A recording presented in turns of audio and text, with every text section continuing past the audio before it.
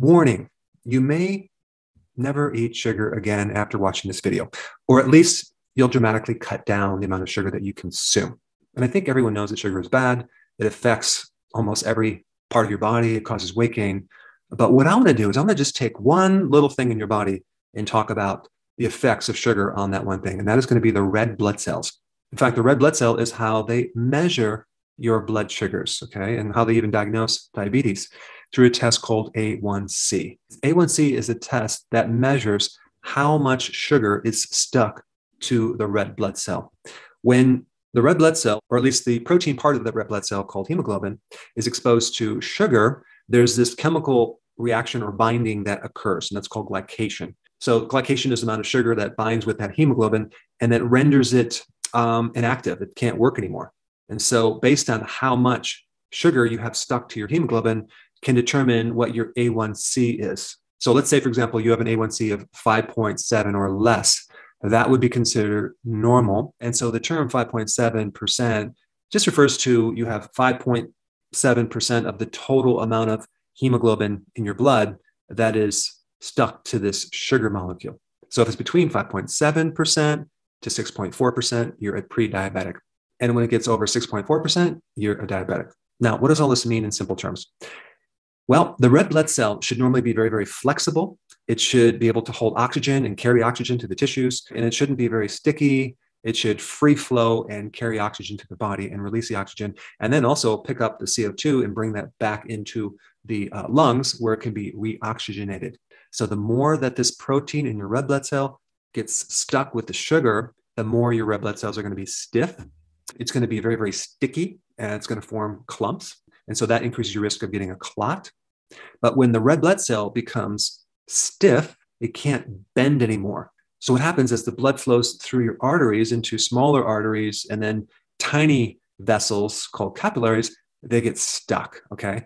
And so we have the arteries that push the blood down to the end of your body, like the toes and the fingers. And that's where the capillaries are, that then kind of goes in reverse and becomes the venous system, the veins, and then brings the blood back up through the lungs to start this whole cycle over. So the arteries are filled with this red blood that's oxygenated. And then as we use the oxygen, the return blood flow to the veins are like a bluish red because they have less oxygen.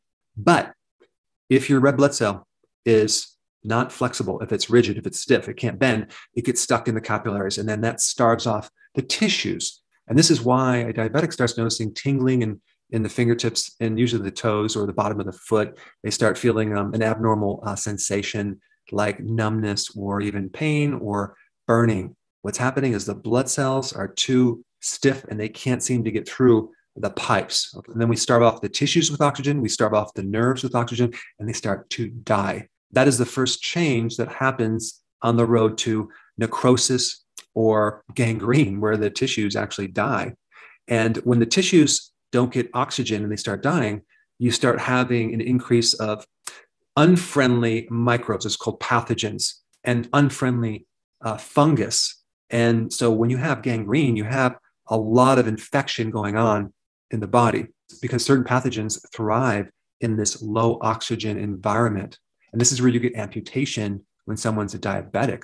It starts off as peripheral neuropathy where the nerves are affected, and then you get the ulcers, and then you start getting necrosis or dying tissue, and then gangrene, and they have to start to remove different sections of your foot, maybe starting with the toe or the ankle or whatever. So the effects of this interaction between sugar and this protein really messes up the red blood cell. It really brings down the red blood cell's ability to carry oxygen. It also reduces the volume of red blood cells. So think about this. If you're anemic, normally people take iron or B12, but is it really going to work on top of this problem where your diet is very, very high in sugar, actually creating or causing the anemia, and then you take some iron? Is that going to really help you? The answer is no. Or another symptom related to not being able to carry oxygen, you're going to start climbing stairs and getting out of breath easier. You're going to have a hard time exercising because you're not going to have the wind or the oxygen. And so you're going to get tuckered out really fast. And so you're going to start taking things to stimulate your energy like caffeine and things to boost your energy, when in fact, you just need to fix the red blood cell. So when these red blood cells can't fit through the capillaries, the other tissue that affects is the eyes. This is why you have a higher incidence of visual problems, diabetic retinopathy, where you actually can go blind because you're basically starving off the nerves that the eye needs to function. I mean, think about what the retina is. It's the extension of your brain. It's all neurological tissue. And so it needs to be fed oxygen through the vascular system. But a lot of different problems with the eye are related to this issue of the sugar binding to this blood cell. And the term for it is called glycation.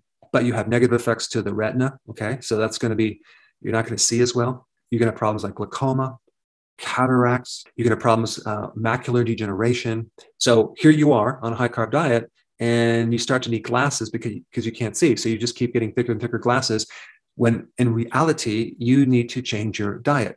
Now, another area of the body that's affected is your gums.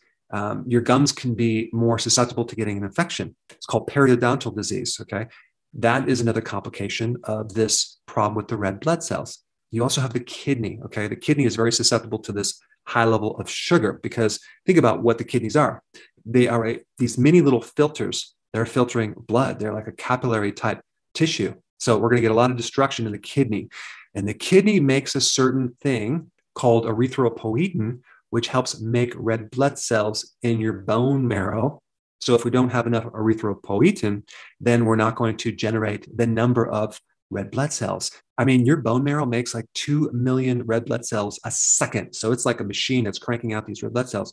So with the consumption of sugar, you can't make those red blood cells at the right amount. So you become anemic. So you're always kind of tired and you're always kind of lacking oxygen, especially when you exercise. Now, the thing that makes your blood red is iron, okay?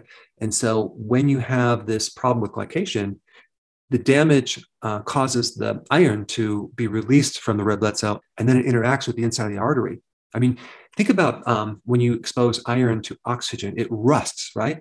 So now this iron literally creates a rusting effect because there's oxygen going on, and that causes little holes in your arteries, okay? So it increases the permeability of the artery, and that's where you get the lesions and the start of plaquing and clotting. And then what happens is a Band-Aid is your body heals it with cholesterol, like a little Band-Aid. And what do people do? They go on a low cholesterol or low fat diet. Is that going to help? No, because it's the high carb diet that's creating the whole thing in the first place. So this is why the low fat diet or the low cholesterol diet is not workable for removing plaque in your arteries. So now those are some of the effects that can be created. And I'm just talking about the red blood cell. Now, I want to give you a little more understanding of the significance of this A1C as it relates to your blood sugars. A1C is actually a better test than testing your blood sugars because it gives you an average of your blood sugars for about 3 months, okay? And you can even buy home testing kits to measure your own A1C, okay? So I'm not endorsing any units out there, but you can look them up and buy a test to measure it yourself. But the problem with checking your blood sugars every so often is that it just shows a snapshot of what's happening right at that point. The A1C gives you an average of everything. So it's a much more accurate test for what's happening on average. Because let's say, I don't know, you check yourself on Wednesdays and you always eat good on Wednesdays, but then the rest of the week is crappy. You'll pick this up on the A1C test. Now, a normal blood sugar should be, roughly about 80, 85, okay, milligrams per deciliter, okay? And as far as A1C numbers go, that would be a 4.5% A1C, okay? And so you can see that's much less than the 5.7%, which is kind of the borderline between normal and prediabetes. And so as the blood sugars go up, the A1C goes up. So if your A1C is 7.0%, your blood sugars are going to be around 154. But if your A1C is like 13.5%, your blood sugars are like over 400. Okay. It's very, very high.